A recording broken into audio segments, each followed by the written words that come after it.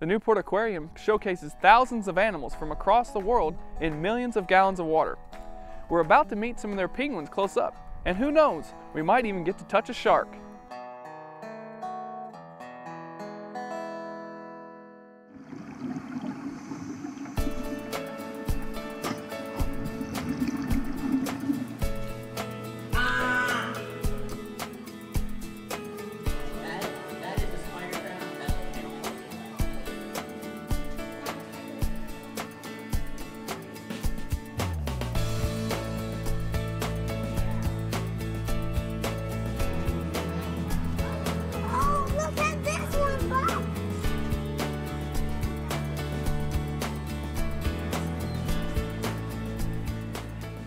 Newport Aquarium draws extraordinarily well from this region.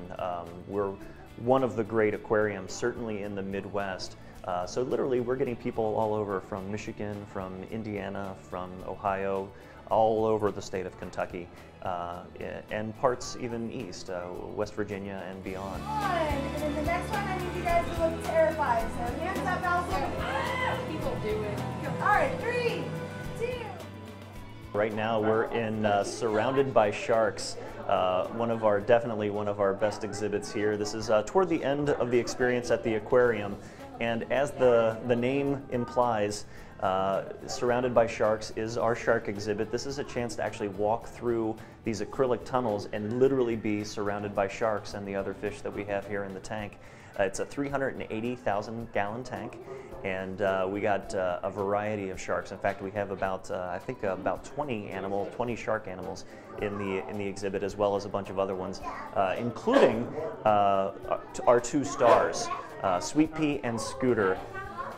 And as if on cue, there goes Sweet Pea. Sweet Pea and Scooter are shark rays. They're definitely an interesting species. They got the name obviously because they look, the front of them look like rays and the back of them look like sharks. They are extremely rare animals. Sweet Pea was the first shark ray ever on display in this country, in this hemisphere.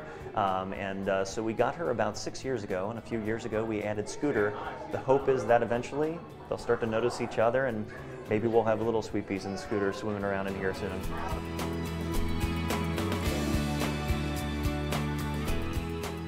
This is our jellyfish gallery.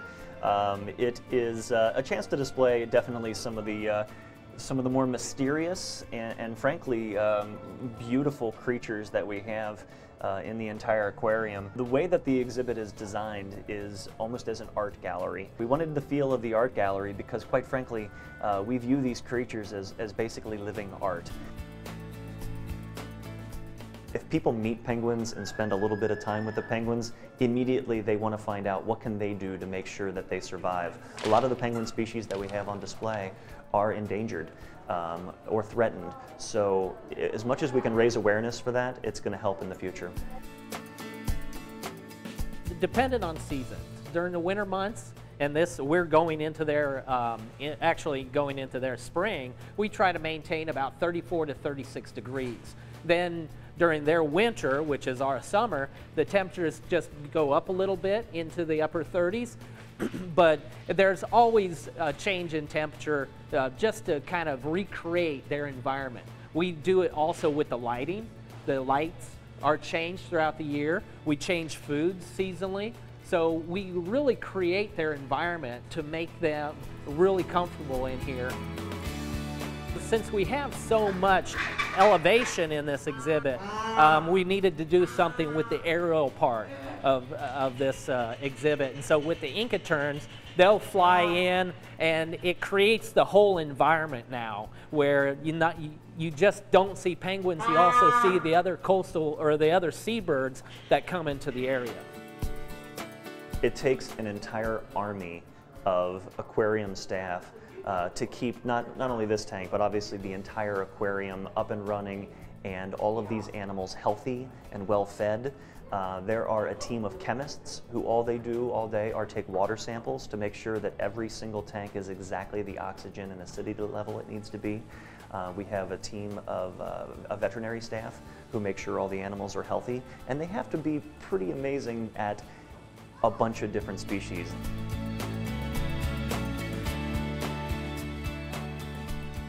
let's see, we saw the sharks, and we saw the frogs. The frog and the big snake and birds, and we've seen almost everything except the penguins.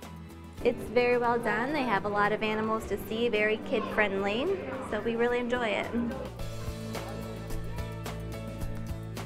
We get some pretty fantastic letters, especially from the kids, which is the best because they'll literally write the letters to the animals, which, you know, I'll give to our biologists, and I'm not sure if they read them to them or not, but it's amazing the connection, especially the kids make with animals.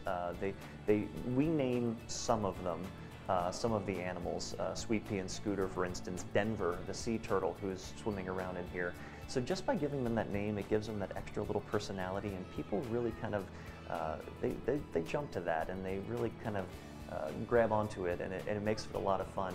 The whole thing for us is that makes the connection. So now that kid is interested in maybe conservation and water pollution, and they want to do everything that they can in their world to make sure that the animals that they've now met are going to be healthy and happy the rest of their lives. Well, too, it's like a sea snail.